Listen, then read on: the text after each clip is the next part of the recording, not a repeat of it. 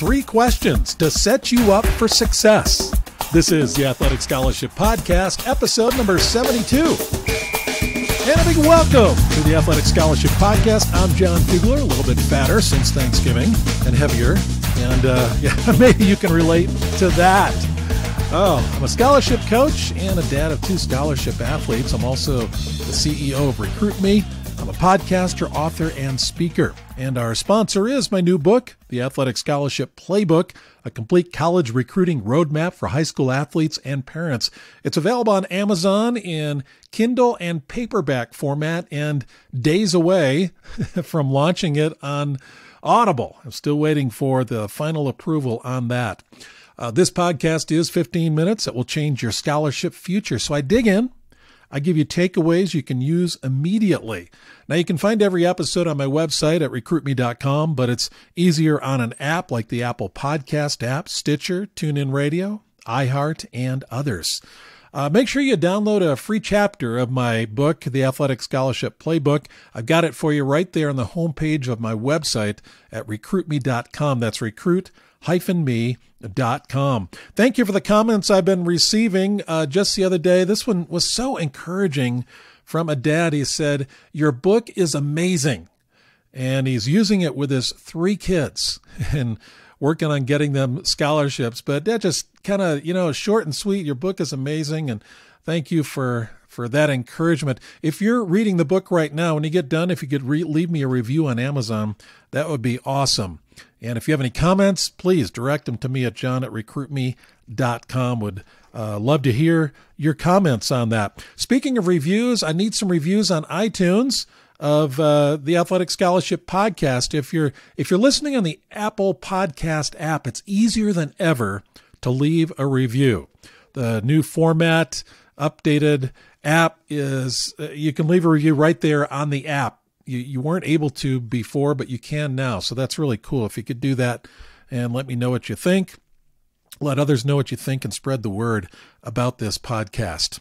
Well, tonight I'm heading up north to Denver to speak at a local school where a number of schools are coming together. And I'll be speaking on how to get an athletic scholarship, of course. And what I'm going to dig into tonight up there is how to build your player profile, your resume. That's the key element, that key document you got to have if you're shooting for an athletic scholarship. So I'll be speaking on that. I'm actually going to videotape it. Hopefully that will come out okay, and then be able to release that. So looking forward to that tonight. If you'd like me to speak to your group, whether it be a team or a group of teams, go ahead and email me, john@recruitme.com. I'm in Colorado Springs, so I can't travel very far unless you want to pay my way. Would love that. But I can do it by Skype. So, in this day and age, hey, let's do it. Let's do it. I can do it live by Skype, take questions and all that. So I'm available for that. And on this episode, I want to share with you as we're in between Thanksgiving and the end of the year, Thanksgiving and Christmas right now. And I want to pose to you, I'm going to kind of make you think in this episode. I'm going to pose to you 3 questions to set you up for success.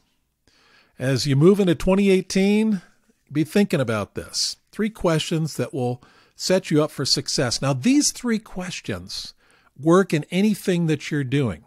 Parents, it works for you as a parent. These questions work for you in your job. They work for you in other settings, projects you're doing, maybe you even got a side business. I mean, these questions work for me with Recruit Me as I'm trying to make this better and better with the instructions and resources that I have. And I really want to be a pace setter. So I've asked myself these questions. One of these questions I got from a book that I've been reading for my second time and really applying. In fact, I'm part of a community of people where we're really striving forward to really excel, really go beyond what we would normally be able to accomplish. The book is called The One Thing. You may have heard of it. I've referred to it before by Gary Keller and Jay Papasan. Excellent book. I would highly recommend it. Whether you're a parent or whether you're an athlete, pick that up. It'll just make you think and help you zero in as you're pursuing your goals, how to get there and really cut out the things that aren't going to help you get there.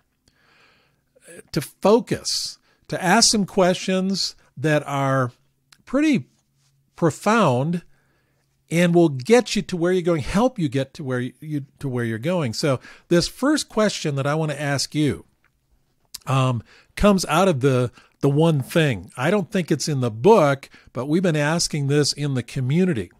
A few hundred of us are part of this community. Jeff Woods is leading us. He keeps coming back to this question, which I want you to listen and listen closely. It will make a huge difference as to whether you succeed or not and to what level you go to in your scholarship pursuit. So here it is. Are you doing your best or the best it can be done? Are you doing your best or are you doing it the best it can be done? Now, think about that for a minute. Let's go ahead and think about your talent and your skill set, athlete, and parents. Think about your son or daughter in this. We encourage our kids, man, just go out and do your best. Go out and do your best. That sounds good on the surface, but if they're going to do their best, they're relying on their own resources. If you, parent, are doing your best in whatever you're doing, whether it be at work or whether it be in the scholarship pursuit with your kid, are you doing your best or are you doing it the best it can be done? For me personally, as I think of Recruit Me, which I want to take to the next level, my abilities are limited. My God-given skills, abilities, and bent, they're limited. And I can do my best, but if I want Recruit Me to be a pace setter, to be the leader in coaching families to athletic scholarships, then I'm going to have to go outside myself. I'm going to have to rely on other people. I'm going to have to do more study. I'm going to have to do more training of myself in order to do this the best it can be done, for Recruit Me to be the best it can be, and not just the best that I'm able to make it. So let's look at this in regards to your scholarship recruiting efforts. You want to get that athletic scholarship, and you've got some skills and abilities in this. Maybe, parent, you're into marketing, so this is easy for you. Most aren't. And I hope that as you consider what you need to do to get your son or daughter an athletic scholarship, you won't just rely on your own abilities or your son or daughter's abilities in this scholarship pursuit. And that's why you're listening right now to this podcast. I hope you're learning things that are outside your skill set, outside of things you might be comfortable with, outside your knowledge base. There are other ways you can do that too in pursuing other resources. That's what, for instance, the Athletic Scholarship Playbook will fill your mind with new things that will help you do this so it's the best it can be done, not just the best you can do. If you rely on your own abilities and the best you can do, you're going to fall short of where you could be. You're going to fall short of that goal that you have in most cases. Think about that. Think about what that really means. Are you doing your best, or are you doing it the best it can be done? Athletes, I think about your sport, as I mentioned, and you want to become the best. Not the best you can be, but beyond the best. I mean, if you rely on your own resources and your own abilities to become the best, you're not going to get there. But if you have somebody, for instance, a coach or a mentor who stays with you and who really pushes you and sets the bar high and teaches you how to achieve the next level, you're going to go a lot further than if you try to do it on your own. You're going to go a lot further than even just doing it among your friends and teammates. You're going to go beyond what you ever thought possible. But you've got to get outside yourself. You got to do more than the best you can do. But think about, how can I do this, whatever you're doing in your sport, the best it can be done? Think about that. In an athletic scholarship pursuit, how could I do this pursuit in the best it can be done. I'll tell you right now, you don't have the answer. You don't have the answer. I don't have the answer when I think of Recruit Me. But you don't have the answer yet, and that's great. It's outside yourself. So begin seeking that answer. Talk to people. Latch onto some resources. Really propel yourself. Set your sights high. So that's the first question. As you can see, that can work for whatever you do. Big or small, whatever you do. Secondly, second question is this. Where do you see yourself 1 year from now? Where do you see yourself 1 year from now? Let's talk about athletically, okay? Let's focus on that. Where do you see yourself? If you're a senior this year, at what school do you see yourself at 1 year from now? Set that bar high. If you're a sophomore, where do you see yourself 1 year from now? Think about your skill set. Think about maybe a camp you're thinking about attending, and 1 year from now you will have attended that camp. Where do you want to be in this scholarship journey 1 year from now? Where do you see yourself? Perhaps it's 25 coaches that I'm in relationship with and we're talking back and forth. That's where I see myself 1 year from now. Or maybe 30 coaches. You've got that goal. Parents, where do you see yourself or your son or daughter 1 year from now? And think big.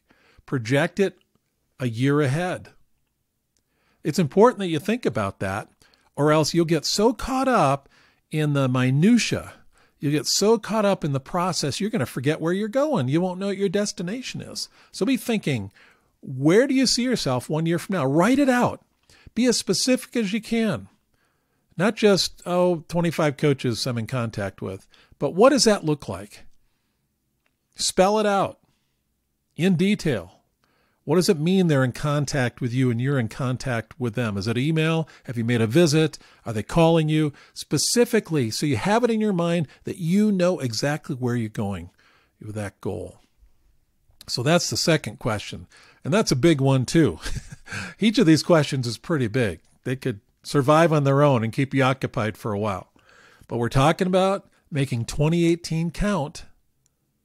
You got to stretch yourself. You got to be thinking in ways that most people don't think. It starts in the mind, and it plays itself out in your actions. The third of the three questions is this. When you think about 1 year from now and where you'll be, okay, you got that in mind? Here's the question. What's the biggest challenge to getting there? What's your biggest challenge to getting there? And I want you to narrow it down to one. What is the biggest challenge to getting to where you want to be 1 year from now? Think about that. I'm not talking about making a list of 5 or 10 things that are going to, these challenges or roadblocks. No, you can't hurdle all those. What is that one hurdle that you need to fly over in order to be where you want to be, where you've stated you're going to be 1 year from now? Think about it as a domino. And this comes from the one thing as well. You have a domino and 50 dominoes behind it. You got, picture the one domino, and the next one's 50% higher, and the next one after that's 50% higher, 50% higher. And so the last one's absolutely huge. So you hit the first domino, knocks down the second, which knocks down the third, which knocks down the fourth. And man, you are on a roll. And each domino having more weight and more momentum, more force, and all 50 are knocked down. But you got to hit the first domino. What is the first domino? You don't want to have a domino going off into left field when you need to be going into right field. So what is that one challenge, the biggest challenge, and I know there are many, to getting to where you want to be 1 year from now? Those are three questions that you need to consider and talk over. And these are great dinner time questions too, around the dinner table. Really have some fun with these. Apply them not only to your recruiting and scholarship, but apply these to life. Maybe to your academics, students, parents, to your jobs, your you're parenting your son or daughter and leading them in this whole scholarship process. There's so many ways that you can apply these. So those 3 questions, once again, are you doing your best, or are you doing it the best it can be done? Are you doing your best, or are you doing it the best it can be done? Secondly, where do you see yourself 1 year from now? Be specific. And third, what's the biggest challenge to getting there? Wow, I had fun with this episode, and we're all out of time. So let me close with this. Remember, a couple things. One, get the free chapter from my book, The Athletic Scholarship Playbook, at recruit-me.com. Secondly, please leave me a review for this podcast. You can do it real easy, especially if you have an iPhone or an iPad. You're listening on the Apple Podcast app. You can leave that review there. And check out my book on Amazon. The audiobook is coming soon, maybe next week when I come back on Tuesday. It'll be up and ready to go. So that's it for now. I'll report back to you about my speaking coming up tonight. And if you would like me to speak to your group, just contact me, john@recruitme.com. Let me know what you thought of this episode in particular, okay? It's a little bit different. Please contact me. There's a link in my show notes. To all the things I mentioned in here, so you don't have to remember those web addresses. Again, take care. Have a great week. I'll talk to you next Tuesday.